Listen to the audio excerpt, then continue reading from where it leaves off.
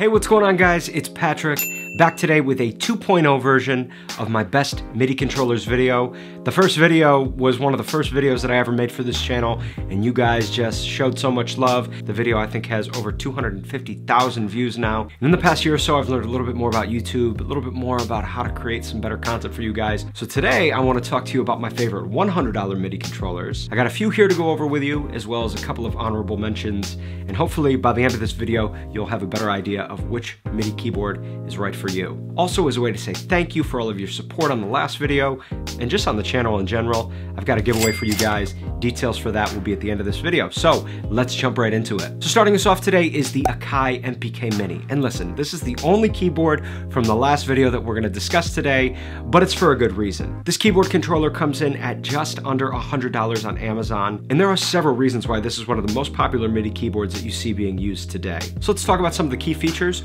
We have a synth action keybed with 25 keys, that's 2 octaves. Obviously over here you have your octave controls so you can switch between different octaves. We have 8 velocity sensitive programmable drum pads. These are MPC style. Akai makes some of the best drum pads, and these drum pads are the biggest out of any of the keyboards that I'm going to talk to you about today. And it's nice to have a little bit more drum pad real estate, just a little bit more fun to play in my opinion. So here's a quick little demo of the drum pads.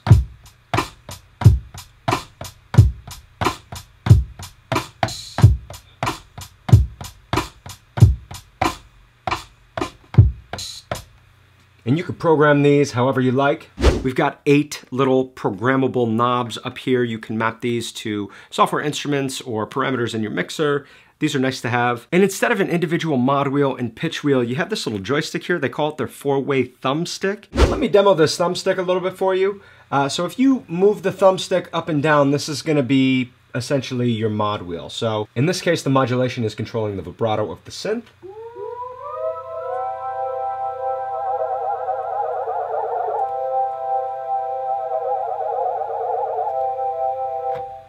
And then if you move the thumbstick left to right, you're controlling the pitch.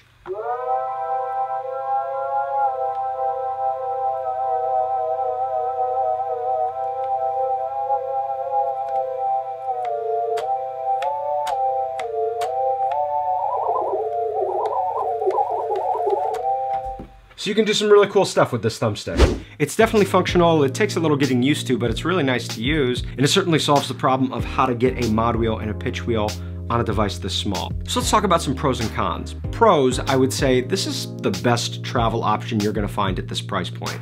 They packed a lot of features into a device that has a relatively small form factor, so this will go in your backpack, your laptop bag, a shoulder bag. You can put this in the front pouch of your guitar bag. Whatever you're using to cart your gear from point A to point B, this can easily come with you, which is a big deal today because the MIDI keyboard has become a massive part of a lot of producer and songwriters' workflows, so you want to be able to have something that will come with you wherever you're going to work. There aren't too many cons. I do wish the keys were a little bit more velocity sensitive, and I also have read some not so favorable reviews about the build quality and the keys falling apart. That hasn't been my experience, but I just wanted to mention that for those of you who are considering this keyboard controller. It is, for the most part, made of plastic. Some people might consider that cheap materials or poor build quality, but I think that's what makes this thing super lightweight and super portable. So listen, there's always gonna be pros and cons of every single piece of equipment that you're considering. You have to consider the things that are most valuable to you and your workflow, and then use that criteria to make a decision. I think this keyboard controller is a great option for beginners and intermediate level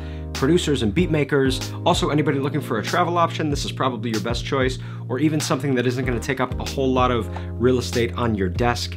Also a great choice. So that's the Akai MPK Mini. Oh, and obviously links to everything that we talk about today will be in the description below for you.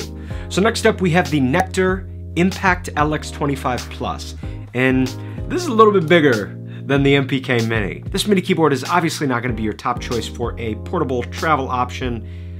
It's doable, but just look at the size comparison. I mean, come on. This is the better option if you're looking for something to travel with. This is more for something to keep kind of in the studio, something that won't take up a whole lot of space, but is still going to have a few more features than some of the more compact options. So let's talk about those features. I'm sure that the first thing you notice are the 25 full-size keys. So nice to have. The keys alone are the reason why a lot of people consider this to be the best keyboard controller at this price point. The full-size keys are just so comfortable to play, especially if you have a background in piano or keyboard, you're gonna feel right at home. Personally, for me, I like MIDI controllers with features that take the computer keyboard and mouse out of the equation as much as possible. So if I'm writing or composing, I want as many of the control features within the digital audio workstation controllable from the controller surface itself. Right on the controller surface, you can see that we have some transport controls as well as some other controls. You can move back and forth between tracks and instruments. You can control some aspects of your mixer. You can play, pause, record, cycle, stop, fast forward, rewind, all right from the controller surface. And for me, that's a really big deal. Again, we've got 8 velocity sensitive drum pads. They're a little bit smaller than the Akai MPK Mini's drum pads, but they're a little bit squishier. So if that's something you're into, this might be a good option for you. So let me demo these drum pads for you a little bit, and what that little extra bit of squishiness, if you will, gives you is just some added playability and lets you dial in velocity a little bit easier. For example, on a hi-hat pattern,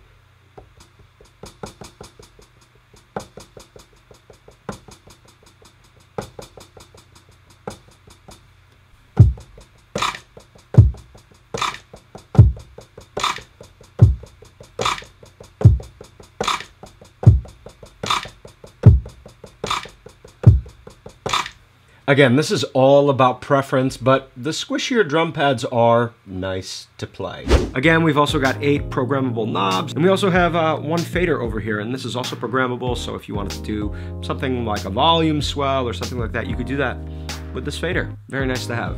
We also have a pitch wheel and a modulation wheel. So pros and cons. On the plus side, you have a lot more functionality and customization with a keyboard controller like this. You have your transport keys, you have some different function keys over here that will help you navigate through your DAW and through your project. And personally, I'm just all about efficiency, so I'm always gonna favor features that speed up my workflow just a little bit. And once again, picking out the right MIDI controller is all about finding the features that are most important to you. I guess on the downside, you could make an argument that this thing isn't great to travel with, but I also don't think that that's really what this keyboard controller is made for. For a while, my main MIDI keyboard was something in this form factor.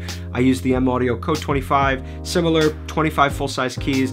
I just liked it because it had a few more drum pads. But what I will say, working every day with something in this form factor, it's really nice just to be able to move it around. You can have it on a stand or side table next to your desk. You can have it right on the desktop. Whatever you're feeling, this is a really easy size to move around your studio. So if portability isn't a huge deal to you, and you're looking for something with full-size keys and some more functionality than some of the other controllers at this price point, this is a great $100 option for you. So last but certainly not least is my personal fave. This is the keyboard controller that I travel with. This is what I grab if I'm leaving the house and going to a session somewhere. This is my personal choice based on some of the things that are most important to me. So if you've seen some of my videos, you know what this is.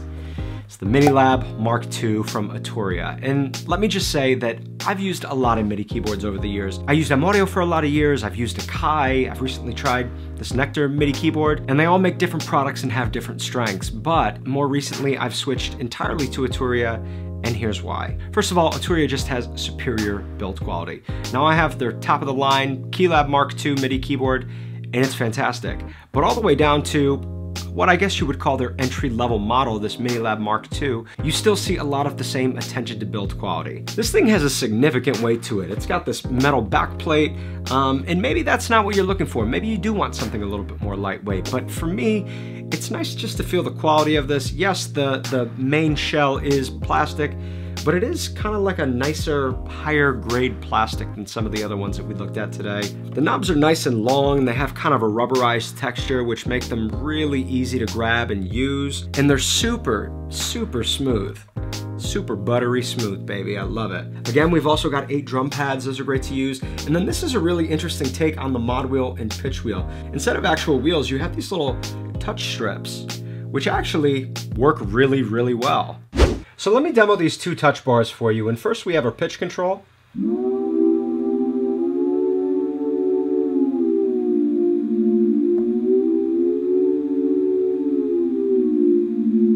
And it's really easy and intuitive to use. It doesn't take a whole lot of pressure. It's really, really functional. And then over here, our modulation.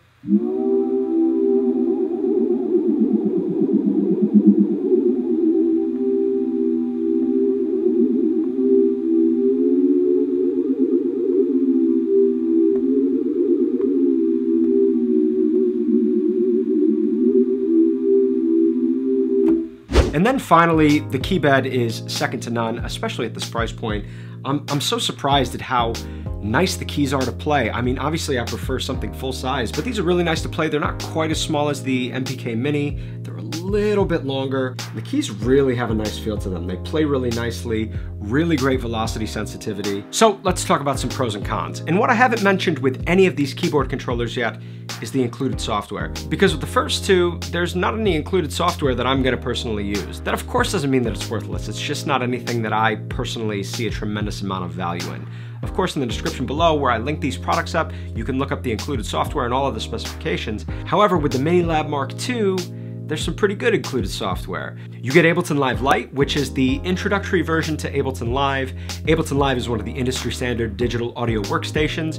It's great for beat making, great for electronic music, really all music, but more specifically geared towards those first two. The other piece of included software that is great to have is Analog Lab Lite. And this is a personal favorite of mine. If you guys follow me or know me or listen to the music that I make, you know that a lot of my sounds come from Arturia Software Synth Collection and their Vintage Keys selection. And Analog Lab Lite will give you 500 of some of the best software synth sounds you will find. This is a great introduction into the world of Arturia synth sounds. So it's a great included piece of software to have. Another plus, I really like having some extra knobs to work with. I do a lot with software synth sounds, and having some extra programmable knobs really makes my workflow a little bit easier.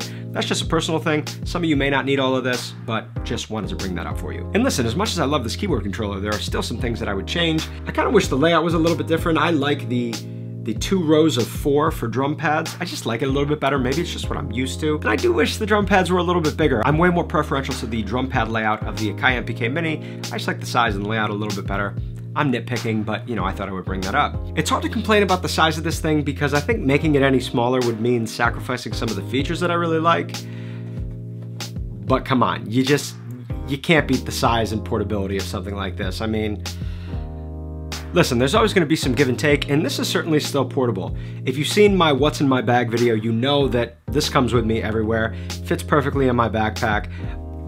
But still, this is the ultimate portable option. It's lightweight, it'll fit in any backpack, and let me put it this way, it's about the size of a 13-inch laptop. Shout out to Olivia for her pink MacBook here. And look, I'm cool with this size, it works just fine for me, but again, if you're looking for the ultimate portable option, MPK Mini, I think, is the way to go. I think it's the portable champion. I think this is a great keyboard controller for beginners and experts alike. Again, the small-ish form factor will allow you to travel with this, allow you to take up less space on your desktop, and this is also great for people looking for a solid software bundle. So that is the Arturia Mini Lab Mark II. So listen, I know that everything that I talked about today was a 25 key option, and the reason being, I think these are the most bang for your buck options at the $100 price point. However, if you are in the market for something a little bit bigger and you still want to stay at that $100 price point, Nektar and M Audio both make really solid 49 key options and both come in at under $100. So I'll be sure to link both of those up in the description for you. Of course, you'll be sacrificing things like drum pads to stay at that $100 price point, but if you want something bigger, these are great options for you. Finally, on a personal note, guys, I just want to say thank you. I started making these YouTube videos a little over a year ago, and the fact that I'm already making a 2.0 version of a video that has 250,000 views is just really crazy. So I wanted to show my appreciation by doing a small giveaway here. To be eligible for the giveaway, all you have to do is be subscribed to this channel and then just drop a like and a comment on this video. When the video hits 100 likes, I'll pick a winner and you will have your choice of any of the 3 MIDI keyboards that we talked about today. I'll send you whatever you want. This will be a brand new keyboard. If you want the MPK Mini and one of the other colors, I'll send you that. This is just a simple way for me to say thank you, and I hope to be able to do more stuff like this in the future. So that's gonna do it for today's video, guys. I hope you found it informative. I hope this helped you find the keyboard controller that you are looking for that will best suit your needs. Until next time, my name's Patrick. I'll catch you all soon, all right? Peace.